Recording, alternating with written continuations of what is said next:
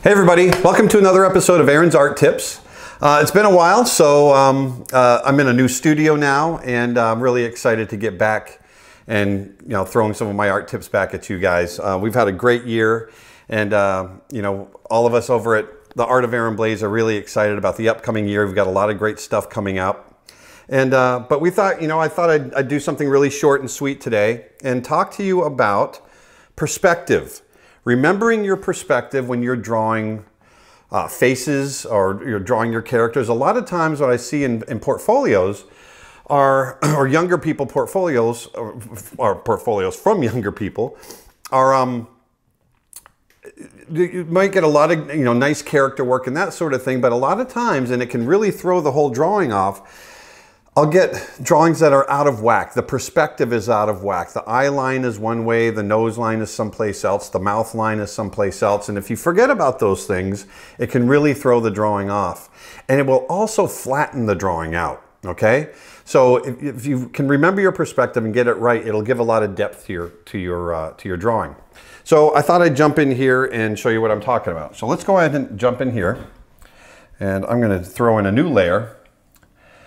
And let's just start with a head. All right, so I'm just gonna draw a head and I'm gonna construct it in a way about thinking about the perspective. And this is how you guys should think about your perspective. So once again, just like I always do, start with my basic shapes. And here I've got head coming in, start with that circle. Okay, ear here, got a cheekbone coming in. Now, I'm already going to start thinking about perspective here. Let's say I've got an eye line that's going to go about like that, okay? So my perspective, I'm going to be thinking about it in this way, okay? Now, there's perspective going in that direction, but there's also perspective going in this direction, okay? And I want to think about that too, because that head isn't a perfect circle. It's shaped a little bit more like a more oval shape, oblong. So it's going to go back a little ways. We've got the jaw line that comes in here, okay? So we've got that. So now I've drawn in that eye line. So I'm going to go ahead and put the brow ridges in. And what this does, by putting that perspective in there, it's going to tell me where to put my brow ridges in. And once again, I'm just keeping this very, very rough. I'm just drawing planes. Okay, so here the forehead comes down. And so already I'm keeping that, it's already getting a sense of depth, okay? Now, let's draw a center line in there, okay? We'll come in here and we'll pull that nose out. Well, if we think about the skull, there's the line comes like that, and so we're gonna have the rest of the nose come out and here, come in. Maybe we have a nostril that comes down like so. All right, now what about the eye? So we'll bring the eye in, like so. Maybe an eyelid coming up. And following that perspective, remembering that perspective, we can get that other eye like so, okay? Now, let's think about the mouth. So you can pull these cheek lines down, coming off the nose if we want. And coming out here, off that center line, I've got that top lip that's going to come out. Back this way. And that bottom lip will come out and draw on that center line. Like so.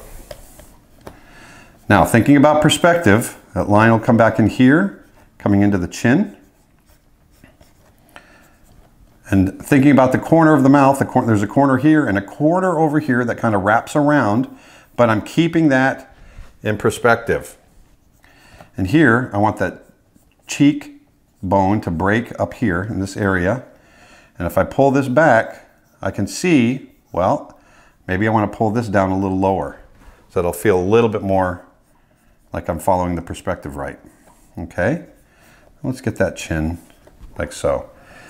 We can draw the neck in there. So we got that.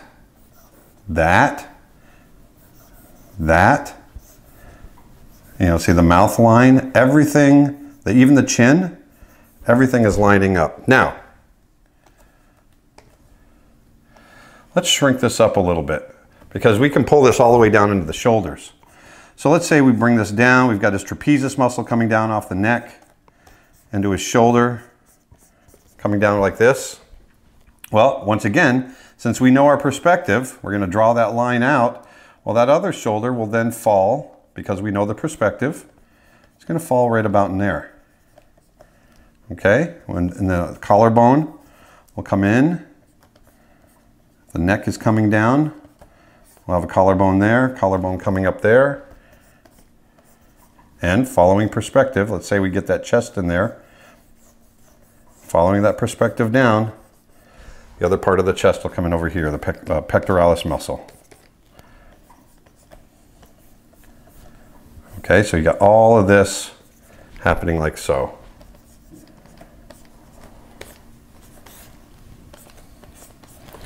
All right, so that's how, I think about if I'm drawing figures. Now, granted, this guy, he's just staring straight ahead.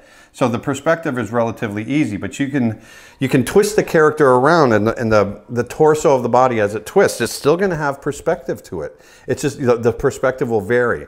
But especially when you're thinking about that face, remember where those lines go. Okay, remember how to keep things in line. Especially, let's do another one real quick. Especially, let's have a character. Let's say we have a cat, a big cat. Okay? And we're going to have it's kind of a slightly upshot. Slight upshot coming up here. There you go.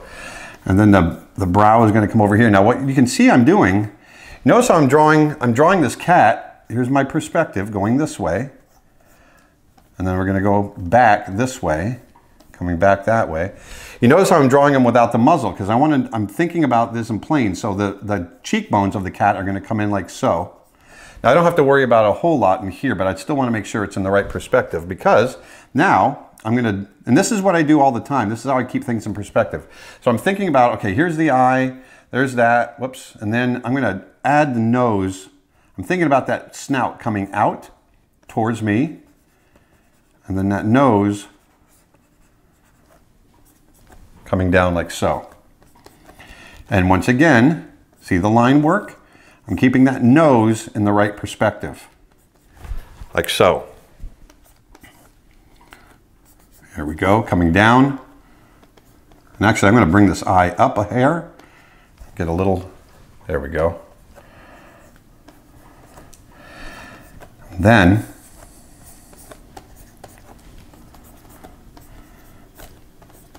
we can pull, let's open the mouth.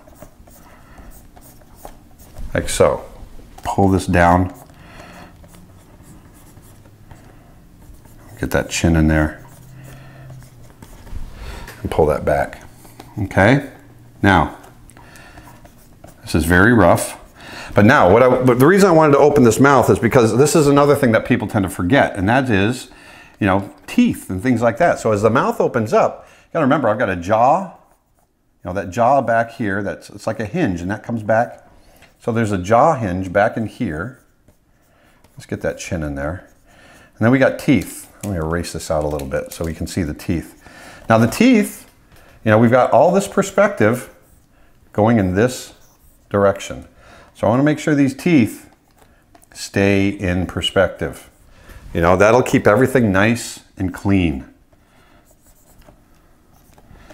Even the tongue, as I draw the tongue in. Let's go ahead. Throw a layer under these there. I'll darken that up a little bit so you can see what it is I'm trying to do. There.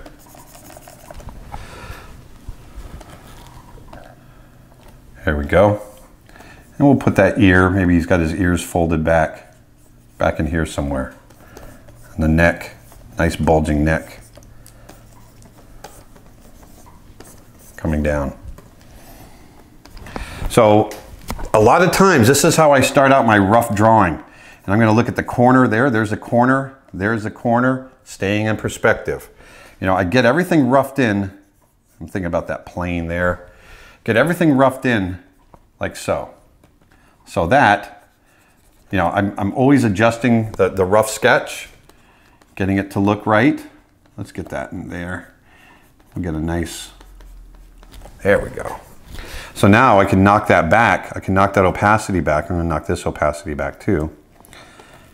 And I can throw a layer on top. And now that I've worked out all the perspective and I've got everything roughed in, now I can come in and just relax and get that drawing looking nice and clean and not worry about, oh, am I drawing the perspective right? Is the depth looking right? Because I've already done that work. So you try to get in the habit of breaking up your workflow in that way. It's like, okay, right now I'm going to just rough it in and I'm going to worry about, you know, getting the perspective right. All right. And then the next thing I'm going to do is once I get that, now I can sit down and kind of work out the details and everything will look really, really nice. And that's kind of what I'm doing here. Get that brow up. And we can work on that eye. So anyway, so that's, and I go through and work the whole thing. So that's how I work out my perspective. Make sure you're doing that when you're drawing your characters, when you're drawing your animals, even their feet touching the ground. Make sure everything in the image is following that perspective. Remember, when the perspective is done right, when everything lines up, your depth will look good. When it's off, the viewer will look at it and it makes the viewer uncomfortable and it'll flatten out the image. Okay, so that's it for today. Go out and do some drawing. Remember your perspective. Enjoy it, and I'll talk to you next time. Thanks. Bye. Hey, thanks for watching. If you liked what you saw, please hit the red subscribe button down below. Spread the word. And also, if there's something that you're not seeing that you'd like to see, let us know. We'd love to hear from you. Thanks a lot.